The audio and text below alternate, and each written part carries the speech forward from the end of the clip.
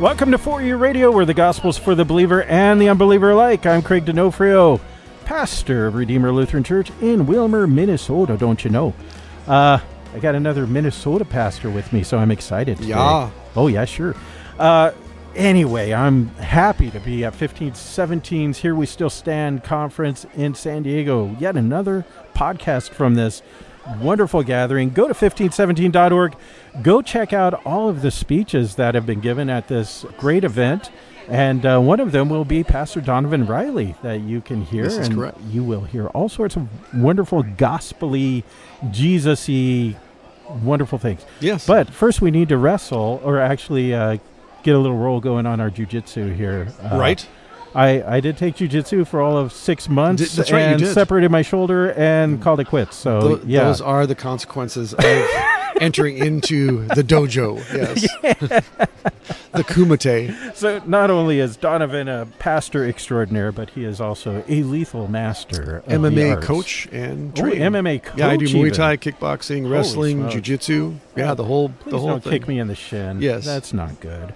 Anyway, pastor at St. John's Lutheran Church in Webster, Minnesota. Now, you are south of the Twin Cities, I'm right? 40 miles south of Minneapolis. So I have to drive 100 miles east and then yes. hang a right Yes. for 40 miles. Correct. Okay, Yep. yeah. I'll show up on your doorstep. I grew up right down the road from where you serve. In I didn't know you Atwater grew Grove up in- City in Litchfield. Yeah. Oh, I didn't know you grew I up went in to elementary Minnesota. school in Atwater and later elementary and junior high in Grove City. I thought you were Mexican. Yeah, I know. I wish. You spend time in Mexico. Yes. That's the inside joke there. So, Donovan, it's good to have you on the program. You're Yeah, one of thank you. us adult Children? converted Lutherans Yes, I am. to Lutheranism as an adult, which Yes. means, in my book, you are trustworthy and you can be assumed A that man you, without guile. you know what the gospel is. So, but the topic of the conferences here is the church. Yeah. And you're speaking on the bride of Christ. Right. So what sort of goodies will we hear from you? So, well, actually, I already did my thing. But if you're listening Oh. to this in the future, it's still coming. I thought But- you were in the No, tomorrow's I was early today. I was 3:45 today. I was probably so. sleeping in. No worries. 3:45. I was doing this. That's what I was doing. You were right There's in my there? name right to your left. Did they clap? Yes. Oh, good. When I Good. ended. Thank God it's over. It was turning into a hostage situation. No, it's what I addressed is because in the Lutheran Church in particular, we have kind of over the last several decades in particular, especially for those of us in the kind of Lutheran Reformation tradition, we tend to talk of the church as both virgin and whore or prostitute. And we use examples of like Gomer from the book of Hosea or Right, yeah. Rahab or even Tamar. And then we look to Mary and others to hold together we would call like the similar, the kind of the two sides of the church, that she's both virginal but also this kind of imprudent Rahab figure. And so what I did is to approach it from a different kind of vector to say, okay, we tend to then get caught in this category of the Old Testament's where we go to look for the prostitute imagery, the New Testament's where we go to look for the virgin imagery, and then we marry those two together and we use those as examples of the church and how to describe our relationship to Jesus as the bridegroom and how that happens, where that takes place on the cross. And so in my presentation today, I actually took up the case of Jephthah's daughter and the prostitute who washes Jesus' feet, and say, no, there's examples of the church as virgin all over the Old Testament, but we have to go really deep into the cross. We have to go really deep into Christ crucified to have that kind of shown to us, because, as Dr. Luther said, every page of Scripture preaches Christ, which means then in the book of Judges chapter 11, when you come to Jephthah and his daughter, who's never named, it's a very brutal, very stark, almost like a Cormac McCarthy tale within the Bible, but that's what Judges is too, kind of like a Cormac McCarthy novel. Right. It's very brutal and raw. We did a whole series on Yes. Judges on this podcast. Yes. And it was It disturbs trippy. my manners that I read trippy. Judges for comfort. It's my favorite book of the Old I mean, Testament. the deal is it's this downward spiral Yes. of stupid. Correct. And the more stupid people get, the more faithful Yes. God is. So, And everyone stops at Samson and says, he's the worst. And I say, no, keep going. Hold It my gets beer, so right? much worse. let me tell you about this civil war that started. Right. Yeah. And so looking at Jephthah's daughter, which to the Jewish commentators and Christian commentators to the present tense, has always been explained away as Jephthah making this stupid vow that if God gives him victory over the Ammonites, he'll sacrifice the first person who comes out of his house to greet him. Turns out it's his daughter. What kind of an idiot vow is that? I mean, that's just nuts. As a consequence, we dismiss it in that sense. We explain away Jephthah as being this kind of ignoble, brutish warrior, in the present tense misogynistic, and she's this pure virginal character that didn't deserve that. And it's even taken to the extent of that's Jephthah's punishment for that vow, versus in the context of the story, it's actually, in the one sense, he is the Christ figure because he sacrifices his own blood to save the nation, to save his people. But even deeper than that, his daughter is the Christ figure because she's both the sacrifice and the sacrificer, because she says, no, what you have vowed to God must happen, it must take place. And it's her blood then, as the child of the Father, her blood is poured out as a sacrifice to save the nation. And unlike Isaac's sacrifice, when the ram was given as a replacement, there is no replacement for Jephthah's daughter. She is the lamb. She is the blood.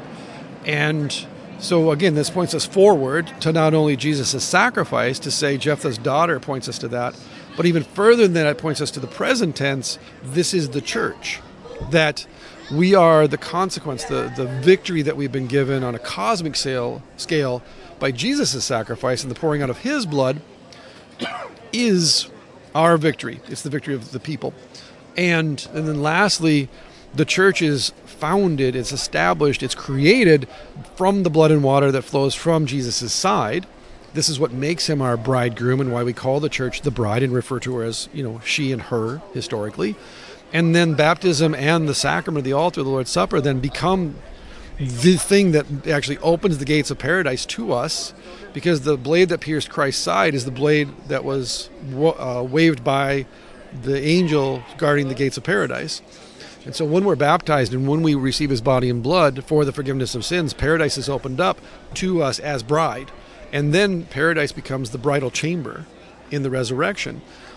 And so we cling to this dual image of virgin and prostitute, because that means that anybody who comes in the church, whether they're virginal, whether they have a past or present that they're ashamed of, whether they're looked down upon or whether they think they're deserving, whether they think they're holy or unholy, it makes no difference, because then in the New Testament, when the prostitute enters into the Simon the Pharisee's house and washes Jesus' head and feet with her tears, that she is an instrument of God's grace and love, and he takes her tears and he baptizes her with that, and he purifies her, he sanctifies her in that moment.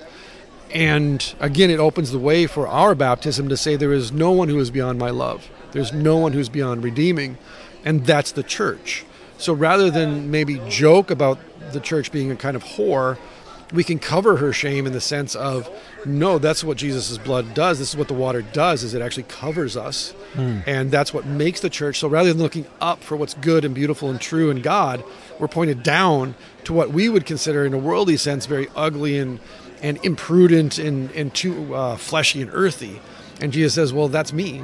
Like, I did that for you. And that's really then the gospel, is the four units of the gospel is in that. Whoever you were, in the eyes of God, you're all prostitutes because you've all jumped out the bridal window and run off into the woods, and he's run after you and saved you and brought you back. And he's saying no one's beyond redemption, and there is no divorce in this marriage. So no matter what you do, I will always come and find you and bring you back. It's kind of like Hawkeye in The Last of the Mohicans in the movie. No matter where you are, I will find you. I love that you're saying whoever you were. Yes. And I think that, God loves to give nicknames. Yes. And I think that that's a big part of it. Why does Saul become Paul? And I think so that Paul could leave Saul behind. Correct. He can leave the shame and everything else, what he did to Stephen and all that, he can leave all that behind. Right. And it's such a beautiful thing, and it's a picture of baptism, that God gives us a name in baptism. Correct. He gives us his name. Yes, exactly. So in essence, so we can leave ourselves behind, right? It's, for example, when I minister to women that have had abortions, you can't unrepent of that. Yeah. It's happened. And yet in Christ he says, you are reborn, you are a new creation, and I died for that too, and I redeemed that too. And even your unborn child, I made your unborn child because he or she was made by the Word. And as Colossians 1 says, everything was made by him, through him, for him. So even your baptism into Christ also means that you can actually pray and ask him that in the resurrection your aborted child can be there to greet you as well. And likewise in addiction. When you come in and you're an addict, whether you're clean or not, whether you've relapsed or not, that's not your identity. Your identity is child of God. Your identity is bride of Christ. And whoever you were, as far as he's concerned, you're sober, you're clean, you're virginal again. Right. And for anybody who has a past or even a present, and they come in and say, but I did it again. Oops, I did it again. As our friend Stephen Paulson says, the old Adam has a 100% rate of recidivism when it comes to sin. And yet, what really upsets us then is that every time we come back and go, how about this time? He goes, yeah, that too. Yeah.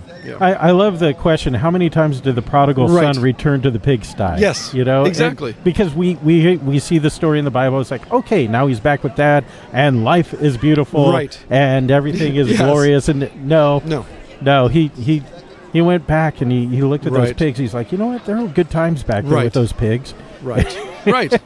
I think what happens is then we end up getting confused about what holiness is, because we use terms like the rite of holy baptism, the holy sacrament, the holy church. We're saints, and again we're presented this idea, this image of a saint as someone who kind of levitates off the ground, kind of like this magical figure. Versus, no, a saint is literally a sinner who's just clothed in Christ, clothed in the blood of Christ. Like Paul says, it's no longer I who live, but Christ who lives in me. Yes. And so the life I now live, I live by faith in the one who sacrificed himself for me. And even as Dr. Luther points out in his commentary on lectures on 1 Corinthians, when Paul says that Christ was made to be sin, it's not an adjective. He's saying it in the indicative. It's a fact. God made him to be sin who knew no sin, that we might become. So if you say, I am a sinner, or what about my sin? If you don't then say, what I mean by that is my Christ, because my sin is Jesus, as Luther says, he becomes sin to sin, death to death, devil to the devil. So even our resistance to being saved and forgiven and given grace and mercy, he goes, no, I refuse to allow you to climb up on my cross. I became sin for you so that you might walk in this life and say, but I sinned. You can't say that apart from me. And so if you enter in and say, well, I don't think I should come to the Lord's Supper because I don't deserve it, I'm not worthy, it has nothing to do with deserving or worthiness. It has to do with the fact that he says, I did this for you, now take and eat. This is the wedding feast. And in the wedding feast, he says, I know who you used to be. And it's like the prophet says, I found you in a field and you were naked and you were abandoned, and I washed you and I healed you and I dressed you in jewels and the finest linen and gowns. And then we take it off and we sell it and we run back, and he just comes back. And again, that offends us so deeply because we think that God is good and beautiful and true and above us and beyond us but he became man.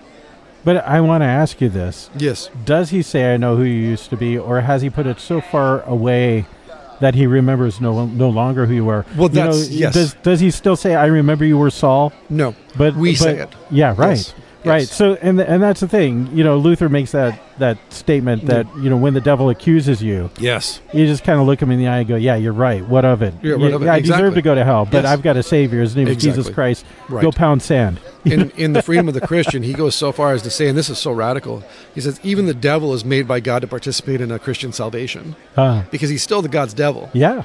And he can do nothing to you like in Job. He can do nothing to you unless he's allowed. And so when the devil threatens you and tempts you and says, you deserve this, you say, thank you for reminding me that I'm a baptized child of God. Yeah. Because if I went past the church this Sunday on my way to Perkins, he wouldn't bother with me.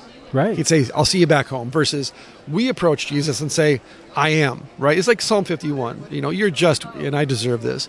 And he says, I don't know about that. Yeah. And so we're the ones who bring up our past. And we're the ones who argue for judgment. And he says, but the judgment's already been rendered. I took it. Yeah, and yet we're so busy trying to shame ourselves. Like we're trying to, and it's a form of idolatry. 100%. Yeah, 100%. But we're shaming ourselves, and every now and then I know my dark past will visit me, and I'll say, hey, you have me confused for someone else. Correct. That was Saul. I'm Paul. Yes. I'm someone different now. Right.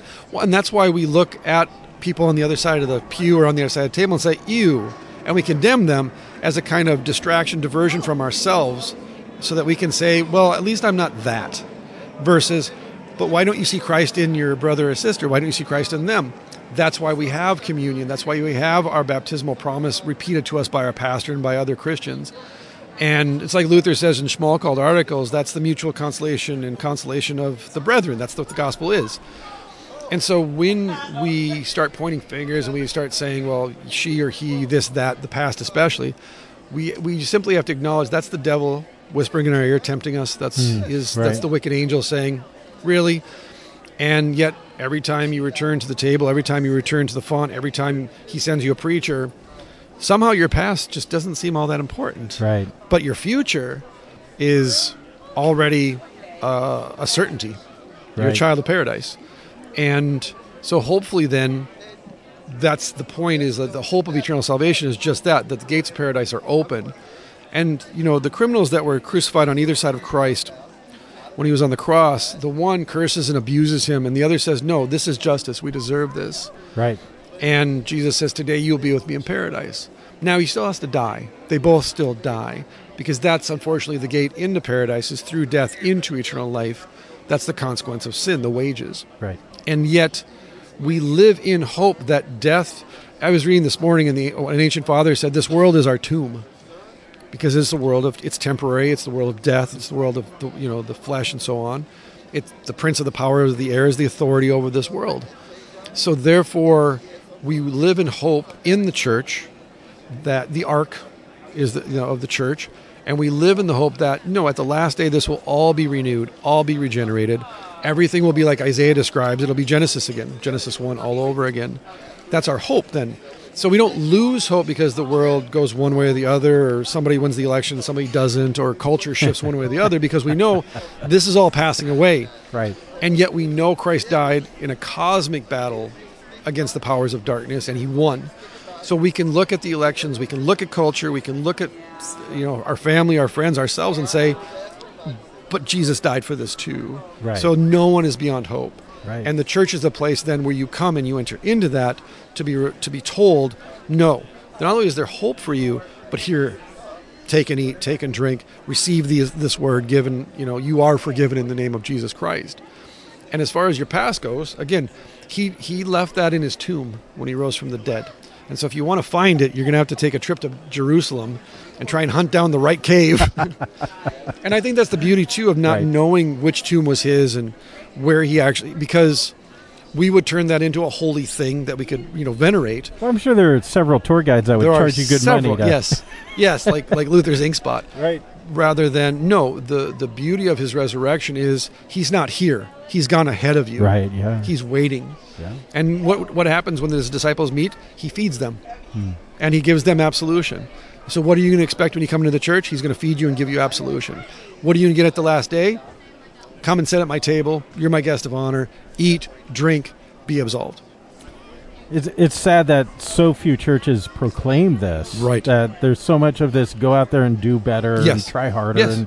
And not just that, but what you're talking about here is also a full-throated law that you are dead in your sins and trespasses. There's no hope for Nada. you. You're not going to get resuscitated here. No. But in your death, you will also have a resurrection. Correct. And so there's that. Robert Capon, in the book, The Mystery of Christ and Why We Don't Get Him, his first opening salvo is, we think that Jesus is this lifeguard, and we're drowning, and he swims out and he saves us. And he says, no. And he tells this beautiful parabolic story.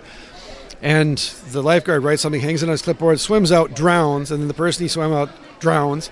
And then they read the clipboard and it says, in my death, she is saved. Right. And we always think Jesus is going to throw us a life vest or something to cling to. But that's, in late medieval theology, that's the third plank of penance. That's penance. That's the whole sacrament of penance is cling to the plank, the wreckage of this ship.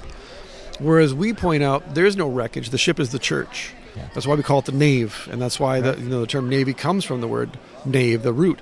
That's what this is. It's not an ark that can be broken apart. It won't disintegrate around you. It will hold you safe throughout the flood, throughout the storms, throughout judgment. We're safe. And so flee to the church. And understand I'm saying the big C church, so that as you described, I teach my confirmands and my children this. I teach them how to judge a sermon. This is a great sermon, Jesus Christ for you for the forgiveness of sins. This is a good sermon. It's about Jesus. It's about what he did. It's about what the Gospels say. A bad sermon is about you and what you're doing and what you're saying. Same thing with a hymn. Same thing when you walk into a church. Here's how you judge a church. Where's the font? Do you see the font? Is it open? Is there water in it? Is it up front? Is it somewhere? Or can't you see it? All right, if you can't find it, look on the altar. Is the bread and wine on the altar? Are the elements there? And if they're not, you might be in trouble. And then lastly, I want you to look up on the board or look on the screen and say, what are we singing? Because I think nowadays it's what we sing is what we believe rather than what we pray. And if you read those, if you go through those songs or those hymns and they're not Christ, they're not even Christ-focused, you need to get out of there because there's little hope the gospel is going to be preached because all the gospel elements, all the tools, the concrete, tangible gospel is not there. And abstract gospel may satisfy you if you're in a good mood that Sunday, you're feeling optimistic. But in a crisis when, again, the devil comes up alongside and goes, hey, remember back in your 20s? Or you remember the other day? Or, yeah, there's no hope for you, man. Why are you here? The future is black. It's closed for you. You need that. You need to be reminded you're a baptized child of God and you're free in Christ to go serve the Lord. You need to have the body and blood there available. And even if you don't have it every Sunday, call your pastor and say, I'm really struggling. Can I come and receive or can you bring it to me? I need it. Because I always talk about when I preach a sermon and you hear that and you've had a week or a life and you go, if Pastor really knew my life, he would never say these things to me. So that must be for the person behind me or beside me. Yeah. But when you come up to the Lord's table and I put the bread and the wine in your mouth, there is absolutely no doubt whatsoever this is for you for the forgiveness of sins. You have Christ. Right. That's actually one of the struggles with the corporate absolution that we do. Yes. And one of the I talked about this with Del Campbell in the last episode, but one of the most beautiful things about our faith as Lutheran Christians is we walk into church and the first thing we do is say, I suck and deserve to go to hell. Absolutely. Yes. And we sing a song first. Yeah, right. We say, I suck and deserve to go to hell. But then we hear those words of absolution. Right. That you are forgiven for the sake of Christ. Right. He has redeemed you and forgiven you. Because if we didn't know that was coming, we would turn our confession into a rededication of ourselves to God. Yeah. Because the weight of saying, I've sinned, and the response is silence or, we'll do better, is crushing. It's absolutely crushing to the person who's struggling. And again, as pastors, we're not clairvoyant. We don't have telepathy. We don't know what's happened to you this week. Oh, I know. That's right. Just open the blinds and you'll see me. And so we can't presume to know what every individual member is going through. No. And we don't need to because we're not given to do that. As Dr. Luther said to his students, we don't chase confessions. Right. Instead, what we do is we simply absolve. We are forgiveness. We are vendors of forgiveness. And that's what you could expect. And as I tell my people, once I absolve you, I will never bring that up again. Yep. If you want to bring it up, you're free to do so, but I'll just absolve you again. But Pastor, what if I keep doing it? Oh no, you will for sure. That's an that's a certainty. Right. Yeah. But he keeps forgiving you. And the power of the gospel, because it is a living word of God and is living and active and sharper than any two-edged sword, piercing to the very soul of the individual, is you will serve your neighbor. You will bear your cross. But again, it's an easy, light yoke and burden. So I don't need to say, hey, you know what you need to do now? Rather, I trust that the Holy Spirit will produce fruit through you because of the power of the gospel at work in you. And, since the Enlightenment, we tend to think in terms of agency. What am I supposed to do? Call the play, God, and I'll run it. Versus Dr. Luther and pre-modernists, they talked in language of instrument. I'm an instrument. I'm a vessel. The New Testament uses that term all the time. And in the Old Testament, I'm a vessel of God. I'm an instrument. He works through me. My wife is an instrument of God for my sanctification, actually, because she's my cross. But also, as Dr. Luther says, God is at work through her to humble me, to bring me closer to him, to love me.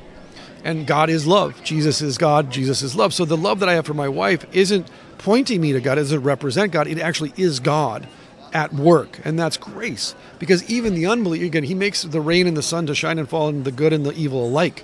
It's just that as Christians, we go, this is the fruit of the gospel. This is the fruit of Christ, is I can say in faith, my bride is God working for my good. But then it points back to the church, who is the bride of Christ. So then I can look at the members of the church and look at other baptized Christians and say, we are the bride, you are the bride, and so God is working through you for my good too. And that takes the burden off of us to perform. It's not transactional. Right. It's not tit for tat. It's not reward and punishment. The punishment is there saying, my God, why have you forsaken me? That's the punishment. He takes it all. All means all. It can't mean most, just like a marriage. You can't be 50% in a marriage. You have to be all in. Or I'll ask, what are you holding back? What are you holding out for? Jesus holds out for nothing. He takes it all. And so if you want to talk about your sin, your abortion, your addiction, your lies, cheating on your taxes, you're ashamed of who you voted for, it's right there on the cross. It's all there on the cross. And he refuses to allow you to climb up and take his place. There's only one Jesus. Yeah. Oh, gosh, that's all so good. We just have a couple minutes left, but one of the things that you kind of touched on is our view of the church is sometimes a place where we go to get better or something like that. Yes. And more of the church is more of a hospice where we go to learn to die, basically, right? I understand the church as a hospital for sinners, and you receive the medicine of immortality, used to describe the sacrament. Yeah, however, it's like I have kind of a problem with the term brokenness and the term broken being used, because we're not a broken teapot that he glues back together. We're dead, and we need to be raised from the dead. Right. And so, yes, it's a hospice where you come to die and be resurrected. It's in our catechism, in our baptismal explanations, that I am daily drowned and put to death, and therefore daily raised to live a new life and walk in Christ. So every day you're dying and being raised from the dead. As Kenneth Corby, one of our beloved professors, said, yes, sir. When you go to the Lord's Supper, it's like going to your resurrection, because when you go to your resurrection, you're going to the Lord's Supper. So you're practicing dying every night when you go to sleep, and you're practicing being raised from the dead every morning when you wake up. And so when you die physically and you flatline, you're simply, again, Jesus never saw a dead person that he said was dead. He said they're asleep. But he saw lots of living people he called dead. Yeah. He goes, you're dead, because I'm the Word of God and I created you. And if I say you're dead, you're dead. And if I say you're alive, even if you're dead, I am the resurrection and the life. Even though a man dies, he will not die. That's the message of the church. That in the midst of nothing, nihilistic nothing, the church's message is, oh, but wait, that's not the last word. The last word is, I'm the resurrection, not the life and the resurrection, resurrection and life. Right. So what we're handing out at the church, what we're giving away for free, which nobody would beg, borrow, steal, or barter us for, is new life through death and resurrection. Right. Well, Pastor Donavon Riley, thanks so much for being with me on For You Radio. One of my favorite hymns has a line in it that says, teach me, O Lord, that I may dread the grave as little as my bed. Yes. And that's one of 18 hymns that will be sung at my funeral. Yes, exactly. That's right. How dare you talk about me at the funeral? Sing. But that's our goal, and that's the dream, is that I can face death as with as much comfort as I slide into my sheets at night. Yes. And Donavon, thank you so much for the words of grace, and God's peace be with you. Until next time, may the Lord bless you and keep you in his grace. We'll see you. For You Radio is a 1517.org production. To listen to this radio broadcast and broadcasts like this one, I invite you to visit 1517.org. There you will also find many publications and free resources, including classes on Christian apologetics, church history, philosophy, and so much more. We are completely funded by generous donors like you. Would you consider making a generous gift to our work of spreading the gospel? Simply visit 1517.org.